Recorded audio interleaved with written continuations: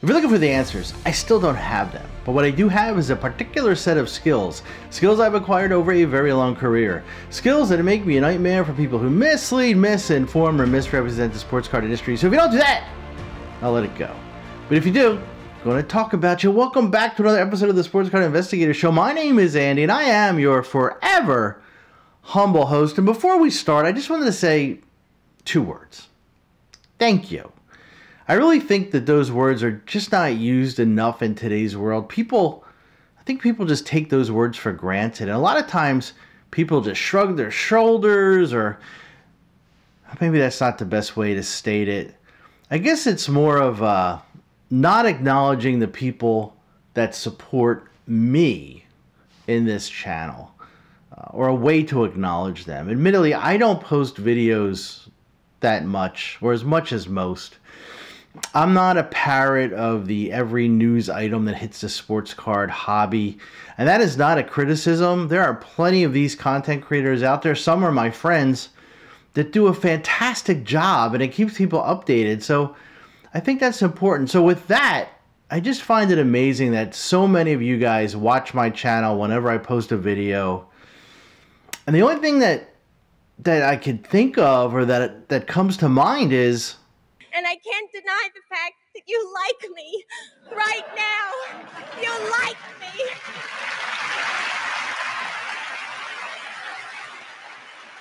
me. Where else would you get such an entertaining random clip of actor or actress you guys probably don't even know who that is?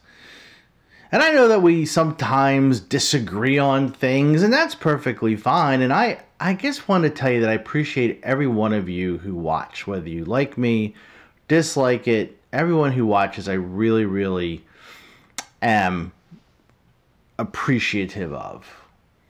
And what I'm about to talk about now, I think it's important. Some of you will disagree, but take a look at this.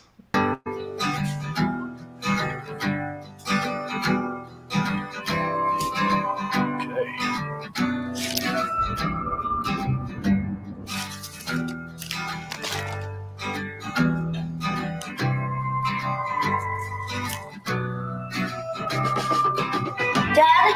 Yep. Whoa. Whoa!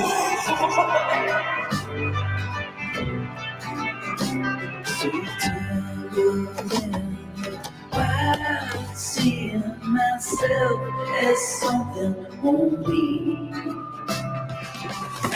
Hey, going through your cards? Yep. Look at that. Whoa.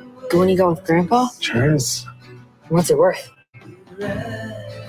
Everything. Can I keep it? No.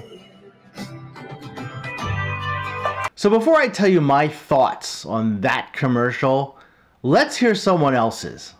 The reality of it is totally false and fabricated, you know, like, because that is not how the hobby is. Like, like you know, for some kid to go in a store, buy one pack of cards or one hobby box and pull a Shohei Ohtani Superfractor, and then not immediately get flown out to Golden's headquarters to get pitched by Ken Golden himself, to put that at auction right away, and to never grade it your whole life, and then to have it in a little, you know, cigar box or whatever it is. It's like, that's not it, guys. That's not reality. You know what I mean? So, all right, so let's talk about this jaded and misguided response by Dan, the great curator, to this heartwarming, I said my dog, heartwarming Topps commercial. And it was heartwarming, right? Look, I know I come off as a tough guy, but inside I'm just a teddy bear, sports card teddy bear. But this commercial, it touched me, and it succeeded in its message. It really did. Now, I get in today's world where everything is about making the quick buck, flipping cards, where everyone's goal is getting flown out to some auction house headquarters, striking it rich. That the idea of holding on to a card or cards for sentimental reasons, well, that seems as rare as pulling well an Ohtani Superfractor. But come on, guys, are we really this jaded? Here's the thing. Commercials are meant to be a little a little idealistic, a little nostalgic. And I'll admit, this got me. It took me back to my own childhood, back even when, not even that long ago, when Ty was just a kid and we were sitting around a table with my father, ripping wax, and then later the cards that I inherited from my dad after he passed. He had a fantastic Scott Rowland collection. These ads are crafted to tug at your heartstrings. They just are. To remind you of those special moments, but let's be honest. If that commercial immediately the kid gets a call from Ken Golden, slapped the card up for auction and cashed out, I'm not sure that would really make for such a touching father-son bonding moment. Probably not, right? It'll make a decent episode of The King of Collectibles, but I digress. Now, don't get me wrong, I'm not naive by any means. I know the hobby has changed. It's not just about collecting for fun anymore. It's about making money and making those big moves, traveling around the world to find that elusive card, flex it on Instagram or YouTube or whatever. But here's where Dan's response, in my opinion, goes off the rails. It's acting like there's only one way to be in this hobby. Like if you're not flipping cards or flying private, you're just pretending. But the truth is, most of us aren't living that high roller life. Most of us are in it for the memories, the connections, and yes, the thrill of finding that special card. And that commercial, it speaks to me. I think it should speak to us, the regular guys and gals who might actually hang on to a card for decades if it means something, and not just because you're waiting for the market to peak. Time has passed.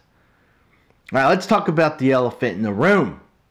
All these content creators themselves. These guys are out there hyping big money, the big money side of the hobby. They're showing off their latest investment pieces, spending racks of cash, flying private, rubbing elbows with the elites of the hobby, making it seem like the only way to enjoy collecting is if you're collecting these high-value cards and making deals with the big boys, or to steal a line from Sports Card Radio, your hobby heroes.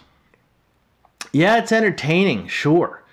It definitely brings more eyes to the hobby, but it also feeds into this idea that the only reason to collect is to get rich. And guess what? That's not what it's supposed to be about. So yeah, maybe that commercial, like I said before, is a bit idealized, but isn't that the point? To remind us, despite all the craziness, there's still something pure and fun about the hobby. And let's not forget, all you marketing majors out there, marketing walks a fine line, right? They have to appeal to that kid who just is excited to open up the pack of cards, and the flipper who's looking to make a quick buck. It's not about picking one lane. It's about showing us that there's room for everyone. There's room for both. And at the end of the day, let's not let we're all cynics out there. Let's not let our cynicism or the hype machine that these content creators fuel blind us to the fact that, I know this is going to sound corny, but the hobby's still about joy, the memories, and maybe even a little bit of the magic. So all the critics out there, I say lighten up. Not everything has to be about hustle and money and fame, notoriety. Sometimes it's just about enjoying the simple parts of the hobby. All right, let the hater comments roll in. I can take it, but I just wanted to get this off my chest to you. I consider all you my friends, and I wanted to talk to you about this. I think sometimes we lose sight of the big picture, and it's not that I'm against making money in the hobby. God knows I made a lot of money in this hobby, but let's not forget what brought us here, what brought you to the first pack in the first place. I know for me, it wasn't about the profit. Not even entered my mind.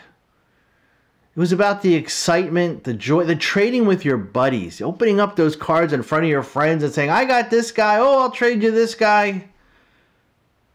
Who knows? Maybe I'm just getting more nostalgic as I as I get older. So you know what? Chase those grails, make your money, but just don't just lose sight what got you here in the first place. All right, that's it for a very sentimental episode of the Sports Card Investigator Show. If you like what you see, hit the like, hit the subscribe. If you don't like what you see, we've been through it. Until next time, take care.